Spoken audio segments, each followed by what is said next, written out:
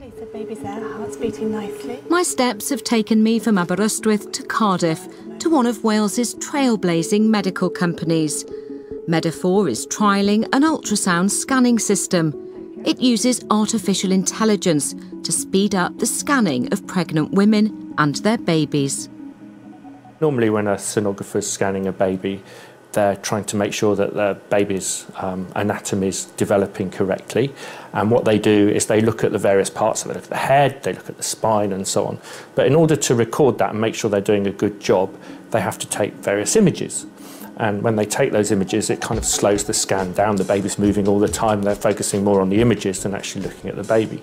So what ScanNav does is it takes that bit away. So it's watching the scan that they're doing, every single image that's coming out of the ultrasound machine, and it's saying, oh, you've just taken a good image of a head, I'll record that for you.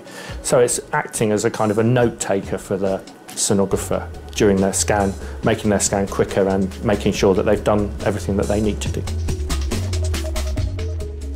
The smart scan is now under test in a London hospital, but it's hoped that eventually other medical staff could be trained to use it as well. In the future, some scans that are taken in hospitals might be able to be done by a GP because the GP would feel more confident and would have the support to be able to do that scanning themselves.